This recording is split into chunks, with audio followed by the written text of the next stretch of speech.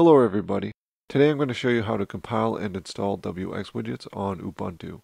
I'm also going to show you how to set up a CodeBlocks project. Okay, so the first thing we'll have to do is open a terminal.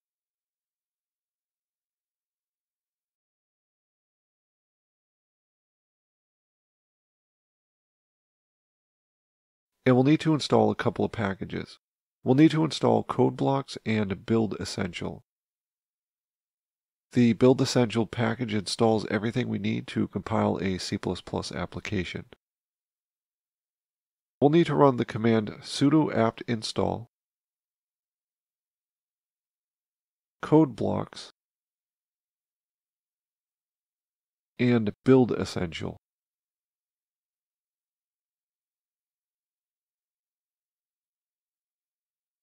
And we'll put in our password. And we'll want to enter Y for yes.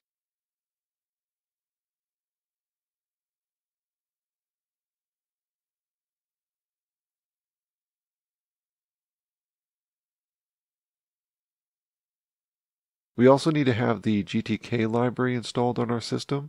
Since I don't know which version of Gtk is available on Ubuntu, I'm going to have to do a search for it.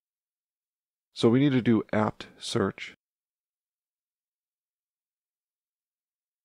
libgtk .star-dev.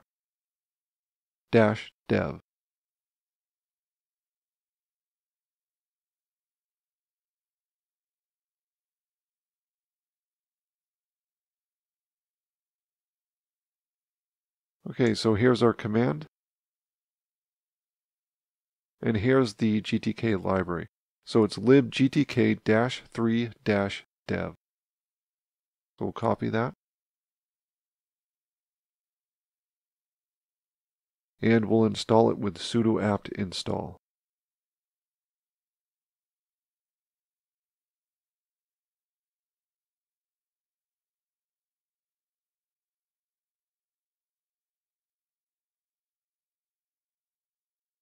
Okay, now that that's done, we can go ahead and close the terminal. And now we need to install wxWidgets. To do that, we'll have to go to the wxWidgets website and download the source code.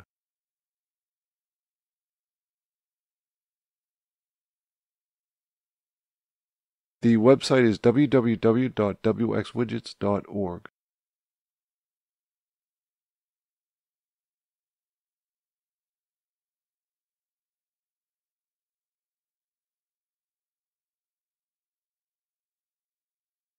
And we'll go to Downloads. We're going to skip over the development release, and we're going to go to the stable release. And we'll want to download the source code for Linux or Mac.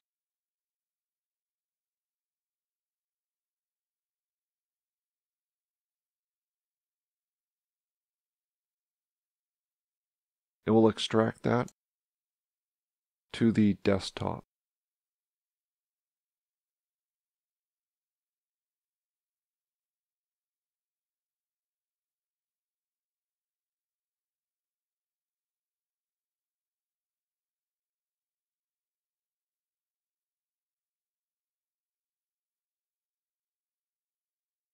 And now we need to open up the folder.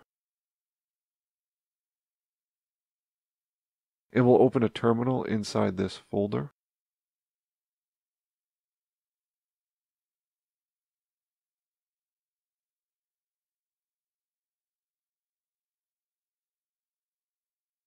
And now we need to run the command /configure.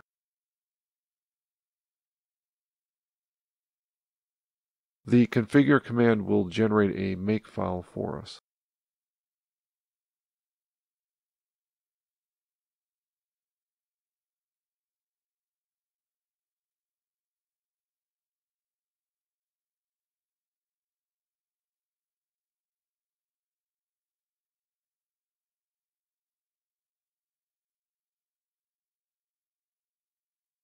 And once that's done, we can go ahead and compile wxWidgets with the make command.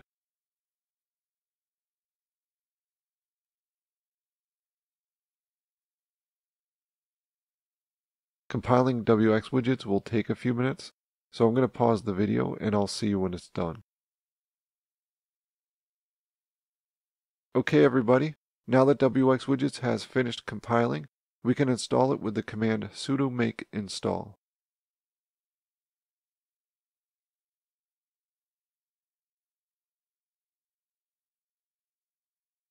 And we'll need our password again.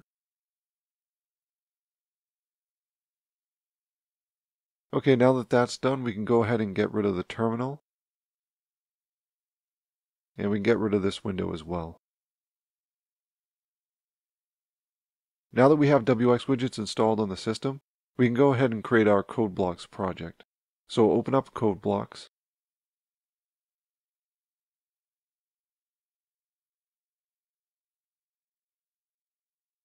We'll need to select OK. And we'll create a new project. So File, New, Project. I'm going to create an empty project. And we'll just click Next. And we'll need to give the project a name.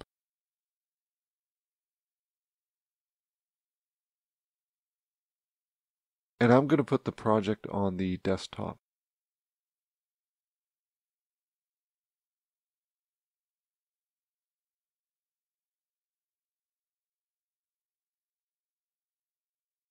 Click Next. Click Finish.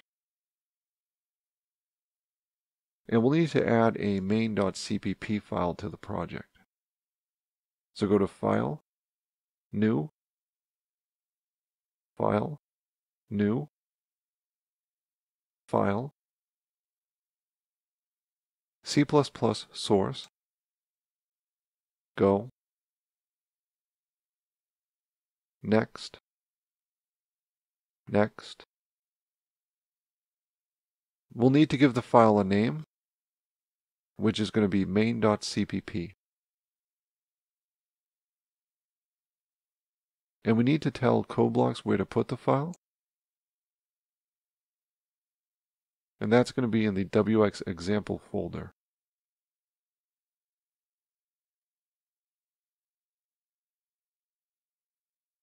We'll need to select all, and then we can click Finish.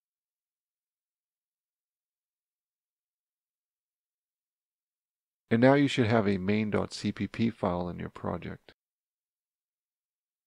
Okay, we'll need to add some source code to the project. So let's go to the wxWidgets website.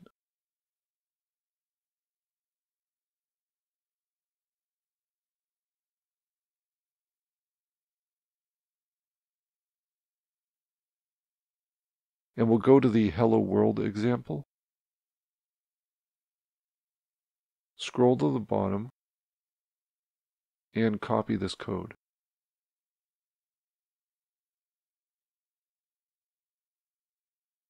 And we'll just paste that code into our main.cpp file. Okay, now if we build this, you'll see we get an error. So what we need to do is we need to open the terminal.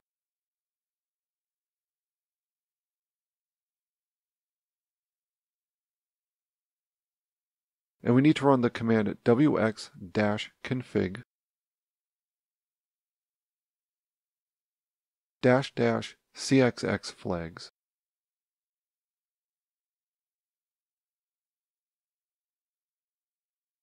This gives us all of the compiler flags we need for our project.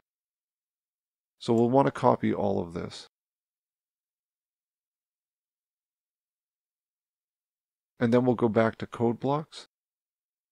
And we'll go to Project, Build Options. Make sure the name of your project is selected over here in the corner. And we'll go to Other Compiler Options and paste in those flags. Hit OK. And now we can compile this. And now we get an undefined reference error. That's because we haven't told wxWidgets which libraries to link against. So open up the terminal again. And we're going to run the wxconfig command. But this time we're going to pass a different flag. We're going to pass the --libs flag. This tells us the location of the wxWidgets libraries, and it also tells us which libraries are available. The ones we need are base and core. So we'll copy this. We don't need the -l, but we'll copy everything else. And we'll go to Project, Build Options, make sure the name of your project is selected, go to Linker Settings, Add, and paste in that library. Okay? And we need the core library as well. So go back to your terminal and copy the core library. And we'll go to Add and paste that in. Click OK. And now we can compile and run the project.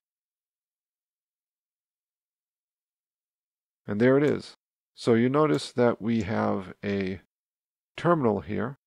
I actually like a terminal in debug mode, but I don't like a terminal in release mode.